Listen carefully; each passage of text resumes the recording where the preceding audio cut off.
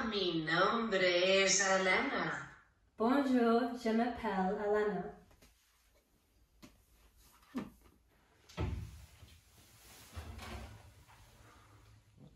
Hey church family, hope you're all doing well. I hope you're all coping through lockdown so far. I just wonder if maybe you've done some of the things we've done in the videos before, or in reality, if you've done a lot of this instead. Anyways, we want to challenge you this week to try and message someone in the church family, see how they're going, make sure they're doing all right, maybe pray for one another, just checking in with our family. We're looking forward to what Quinton has to say and hopefully being able to see you all shortly. Love you. So it was meant to be a settle-in Sunday. Hope you guys are all in your Uggs and your hoodies as you join me to delve into today's message. Special friends, we once again find ourselves sharing a pre-recorded message and not meeting in person. Life for the moment has reverted back to Zoom church. For many of us, Zoom schooling, which we know is tough, and certainly Zoom from a work point of view. And whilst it's easy to get fatigued by it all, now is the time that we actually need to do the best that we can to push through and not actually give up meeting like this, and actually pressing into all that God is calling us into corporately, but also personally. And even though it's a little bit odd and it can sometimes be somewhat uncomfortable meeting online like this, I really want to encourage you to continue to press in. I was so encouraged by all of you that took the time to dial into the Pray for South Africa prayer meeting that we had on Wednesday night. And what an amazing time that it actually was. And we started to hear some reports on Thursday morning of positive stories coming through. And it really does fill me with hope that things there will revert back to normality. So thank you for taking the time to pray with us. And as I mentioned at the beginning of my pre-recorded message the last time, please continue to be intentional about reaching out to everybody and ensuring that everybody in the life of the church and in the family is connected and cared for in some way. I love the encouragement that Joel shared with us during the course of the week and the challenge that he actually put out to us about reaching out to somebody specific and potentially shining a light into their lives. Must also say that I'm super excited for the quiz that's going to be happening tonight. I certainly hope that the technology all works. And regardless, it should be a really good laugh. And after a really long and somewhat crazy week, it's actually exactly what I'm looking forward to end the week.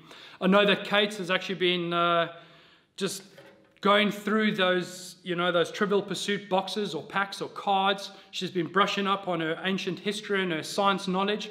So she's certainly going to be a dark horse for this evening. So for today, as many of you would have seen if you've been following on the social media and Facebook, you would have seen that we're going to be looking at another Hall of Fame hero. Once again, providing us with the opportunity to reflect on the life of a particular character in the Bible, the life of someone that walked this earth and encountered God in various ways. I pray that as we delve into the message today, that we would really take encouragement from their journey and their battle. In fact, let me pray quickly. Heavenly Father, I just thank you, Lord, for the ability for us to be able to meet like this. Lord Jesus, I just pray that wherever we are at this morning or this evening listening to this message, Lord, that you would be with us, Holy Spirit, encouraging us and taking us forward. We really do just pray, Lord, that you continue to keep us safe during this time until we're able to meet again in person. Be with us as we continue to delve into your word, Heavenly Father. Amen. So who is it today? And here's a clue. He would describe himself as timid in nature, and he viewed himself as unqualified and incompetent. And I'm sure many of us could actually resonate with those thoughts, and we all feel that at times. I know that I certainly do. But as we unpack this story today, I hope that we can learn how God uses our character's weaknesses, but fundamentally his faithfulness to accomplish great things and amazing victories. So let's start with a bit of a crazy question. What if God came to speak to you? What would you do? Some of us would likely fall flat on our face, knowing that we're not worthy to be in his presence. Some of us may jump up and down and actually celebrate his presence. Some of us may want to sit down with a cup of tea and ask a million questions of our Creator. And some of us may even question, is that really you, God? Not trusting and believing it really is God? What would you do? Now let's take it a step further. What if you really just didn't believe very much in yourself? You thought of yourself as unqualified and incompetent, and God was calling you to lead his people to victory against a vicious, brutal, and fierce army. One that you had actually been hiding from for many, many years. How would you respond? Well, that's the story that we're going to be looking at today. The remarkable story of Gideon. Gideon's story can be found in Judges 6 through 8, and I'd encourage you to take some time to read it. I'm going to be telling it again as a bit of a story form today, just to help us grasp what it is that we're looking to get across. And as we prepare to look at Gideon and what he was going through and how he reacted to God, let's do a quick recap of what was going on in the nation of Israel at this time. I think it's always good for us just to get a little bit of context. Importantly, this is the time before the land had any kings. The period of Judges is known as one of the lowest times in Israel's history. The last verse of the book of Judges puts it in perspective, and it reads like this. It says, "In those days, Israel had no king, and the people did whatever seemed right in their own eyes." Imagine for a moment what the repercussions of that would look like. Absolute carnage, absolute chaos, more than likely. The nation of Israel was going through some kind of rinse and repeat cycle, the same cycle over and over. You see, they would turn away from God and be disobedient and sinful. Then God would send an opposing nation to come against them. The people would be oppressed and they would cry out to God. God would remain merciful to their cries, and he would go about raising up a judge. It was usually a military leader that would lead the people, and they would go about defeating their enemy. They would then repent of their sinfulness, and that judge would lead them for many years until he died. And shock, horror, spoil alert, the people would return to their sinful and their disobedient ways, and the cycle would start over again. Rinse and repeat. And in some ways, and maybe a bit of a controversial statement, but I don't think that we've learned too much from their mistakes and sinfulness.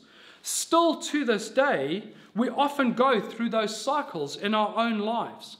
But thankfully, just like for them, God remains merciful and continues to shower us in his grace and his love. So this is where the Israelite people find themselves. They're in one of these cycles, and at this time, they've been oppressed by the Midianites. And as we read in Judges 6, we know that wherever the Israelites planted their crops, thieves and raiders from Midian, Amalek, and the people of the east would attack them. The robbers would encamp against them, and they would devour the produce of their land as far as Gaza and leave them with nothing to eat. taking all of their sheep, their goats, their cattle, and their donkeys. The Bible tells us that the enemy hoarders were as thick as a field of locusts and too numerous to count. Can we even consider the numbers? This battle, this oppression went on for 7 years. And as a result, in Judges 6 verse 6, we read that Israel was reduced to starvation. And at this point, the Israelites cried out to the Lord for help. At their darkest hour, at their time of need, they cried to the Lord. And after rebuking their behavior about their ongoing worship of false gods, the scene is set for our timid hero of faith to be introduced to the story.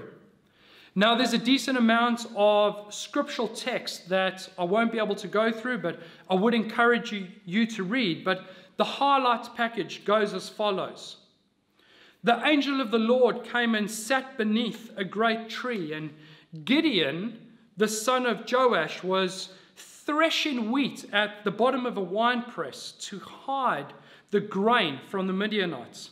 This important fact can't be overlooked, and it highlights Gideon's timidness, his fearfulness, and his nervous character. The bottom of a winepress was literally a small well that Gideon was hiding in to thresh and separate the wheat. This wasn't a usual practice for them and where they generally threshed out the wheat. The angel pops his head over the side of the winepress, and his first interaction with Gideon is to address him and say, "Mighty hero, the Lord is with you." To our earlier question, what would you do if God came to speak to you? Well, Gideon questions, "Is it really you, God?" And in an act of real boldness, questions why God had abandoned them and handed them over to the Midianites. And I love this because God doesn't give him the explanation that he's looking for. He simply provides him with direction and encouragement, and he affirms Gideon for the task ahead. He simply says, "Go with the strength you have and rescue Israel from the Midianites. I'm sending you." And then Gideon shows little to no self-confidence, and he says, "But Lord, how can I rescue Israel? My clan is the weakest in the whole tribe, and I'm the least in my entire family." He is admitting that he is pretty much just the runt of the litter. He doesn't think he can accomplish what the angel of the Lord is asking him to do. The Lord says to him, "I will be with you, and you will destroy the Midianites, as if you are fighting against one man." And then in a pretty bold move, Gideon replied, "If you are truly going to help me, show me. Show me a sign to prove that it is really the Lord speaking to me." How many of us can resonate with Gideon's questioning and request of God? If it is you, God, if this is your will, if it really is you, God, then give me a sign. It's bold, but as we go on, we'll see how God responds. So Gideon goes home and he prepares a young goat and some baked bread for the angel of the Lord. And after putting the food down on a rock and pouring a broth over it, the angel of the Lord touched the food with the tip of his staff, and fire flamed from the rock and consumed all he had brought. Then the angel of the Lord disappeared, and Gideon then realizes that it was an angel of the Lord, and he cries out, "O sovereign Lord, I am doomed. I have seen the angel of the Lord face to face." So the angel of the Lord comes back to Gideon, and he tells him to destroy the idols his father and the people in the town worship. And after you tear them down, you are to build a new altar and you are to dedicate it to the Lord. He did this and he named it Yahweh Shalom, which means the Lord is peace. And Gideon decided to wait until it was night to do this because he was afraid. And he gathered 10 men and he did exactly as they were told. And due to his antics the night before, the people of the town hear about this and they wanted to kill Gideon. And thankfully, Gideon's father steps in for them and he says, let the idols fight their own battles. And at this point, Gideon was free. And the Bible soon moves on, and afterwards the Midianites were moving into the land and they formed an alliance against Israel. And I love this part because there's no request, there's no appeal, there's no cries for help. We read that the Spirit of the Lord clothed Gideon with power. And Gideon goes on to blow a ram's horn as a call to arms. At that moment, God equipped and fortified Gideon for the task ahead. Gideon had the Spirit of the Lord cloak him with power. And what do we know about Gideon? He once again needs assurance. His lack of faith, belief, and trust in the Lord. And he once again needs proof. So he reverts to testing God again, and once again he's making his actions conditional on God's response or God's own actions. If you do this for me, God, then I will lay my trust in you. And I can't help but look at the similarities of how Gideon responds to how we respond in our own lives too. So Gideon goes about and he lays out a woolen fleece on the floor and he tells God, if only the fleece has dew on it and is wet and the ground is totally dry, then I'll believe you will save Israel. In the morning, Gideon gets up and he picked up the piece of wool and he is able to wring out an entire bowl full of water, while the ground around it was bone dry. Now we must be ready for war, right? No, not yet. You see, Gideon still wasn't convinced. And we know that he's on thin ice with God here because he says, please don't be angry with me, but let me make one more request. Let me use the fleece for one more test. This time, let the fleece remain dry and the ground around it wet with dew. And true to form, God remains patient and merciful to Gideon. In the morning, the fleece was dry and the ground around it covered with dew. Okay, now we're ready for war. Judges 7 verse 3 tells us Gideon had 32,000 men to fight. And Judges 8 verse 10 tells us that the Midianites had 135,000. Not great odds, is it? But God has a great sense of humor and a great way to call us to trust him. You see, he told Gideon, anyone who is timid or afraid to fight can leave. So not one, not two, not 100, but 22,000 men leave. Gideon is left with 10,000 men. You see, the ultimate purpose here was for God to get the glory. God knew that if they, the Israelites, defeated the Midianites with a large number, then they would boast that the victory was theirs. The people needed to know that it was God doing this. It was not their doing. There is no way that a group of 10,000 can defeat an army of 135,000. Well, it's still not time to fight. God told Gideon that he still had too many men. So their numbers were reduced according to how they drank water out of the brook. If they lapped the water from their hands as a dog would, they would get to fight. There were only 300 out of the 10,000 who drank this way. God then told Gideon, with these 300 men, I will rescue you and I will give you victory over the Midianites. And surprise, surprise, you know what? Gideon still isn't fully convinced.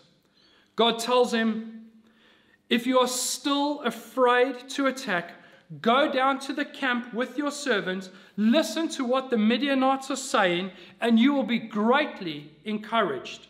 Then you'll be eager to attack. So Gideon creeps down to their camp, and he crawls up alongside a tent, and he hears a man telling his companion about a dream. The man said, I had this dream, and in my dream a loaf of barley bread came tumbling down into the Midianite camp. It hit a tent, it turned it over, and it knocked it flat. His companion answered, your dream can only mean one thing. God has given Gideon, the Israelite, victory over Midian and all of his allies. Now, finally, Gideon was convinced it was time to fight. Gideon goes about breaking his army into 3 groups of 100, and they surround the Midianites. They blew their trumpets and they crashed their clay jars with lights in them. And get this, each man stood at his position around the camp and watched the Midianites rush around in a panic, shouting as they ran to escape. When the 300 Israelites blew their ram horns, the Lord caused the warriors in the camp to fight against one another with their swords. Gideon and his army of 300 didn't even have to raise a sword. God interceded for them. God went before them. All they needed to do was take a stand for God, and God did the rest. And it's an incredible encouragement for us that we may not need to do the fight or actually undertake the battle itself, but we may need and be called to take the stand for God and to let Him do the rest. There's so much more to the story, and I am conscious about time, so please go and read it as I suggested earlier. But what does all of this mean for us today? You see, the thing is that God can use ordinary people to do ordinary things in a great way. And God can use ordinary people to accomplish extraordinary things. You see, from the very beginning, Gideon was not overly impressive. The story opens with him hiding in a winepress, threshing wheat. Gideon was scared. He reminded God, I'm from the weakest family, and I'm the runt of the litter. You don't want me. But God let Gideon know, you're just the man for the job. With Gideon, the key factor was his willingness to obey God. God calls all of us. He calls the weak, the scared, the uncertain, the unqualified. It doesn't matter who you are. You have gifts from God, which you can use to bring Him honor and glory. And God calls us to action. God calls us to follow Him. Even when we're not sure what we're called to do, or it seems overly difficult, God promises us that He will be with us. He will not fail us. He will not abandon us, even if the odds are 45,000 to 1, like they were with the Israelites fighting against the Midian. If God calls you to follow Him, He will see you through the battles that may lie ahead. And another encouragement for us, particularly as a church, another thing that we can learn is a small number of people who are following God's lead can do much more than we can imagine.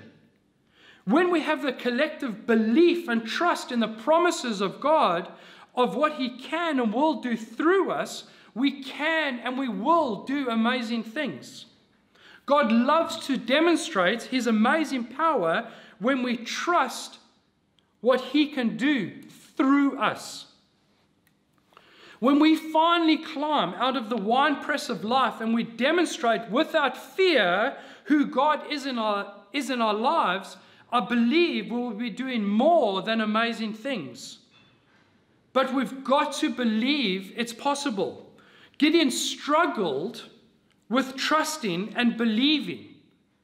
And another point is that God is incredibly gracious and patient with us, especially when our faith is weak. After the first fleece sign, Gideon told God, "Don't be angry with me. Let me make one more request." And our God is a merciful, loving, and patient God who knows our weaknesses. Jesus said that we're in a generation which seeks signs from false prophets who will supposedly lead us to Christ, but won't. Yet God was willing to let Gideon ask and ask again for signs. God understood Gideon. And in the same way, God understands our weaknesses and our insecurities. When it comes to testing God, we're ultimately told not to test God.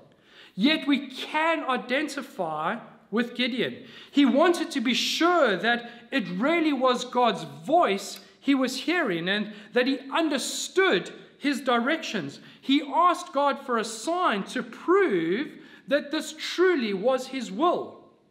And if we're really honest, I don't think that too many of us are very different to Gideon. From Gideon's example, we can learn that no matter how great the odds against us may be, our faithful God is sovereign, and he will always see us through whatever battles we face in our lives, as long as we remain faithful to his calling and obedient to his commands.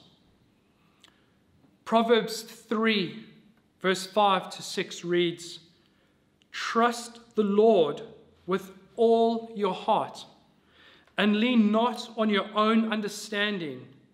In all your ways acknowledge him, and he will make your paths straight." Friends, I hope that out of this message today that you will take some encouragement that regardless of the battles that you're facing in your life, that regardless of how you view yourself as weak or incompetent or unqualified, your God, our God, is merciful and loving, and he only sees you as a mighty hero. I love you, friends. Look after yourselves, and we'll hopefully see you soon.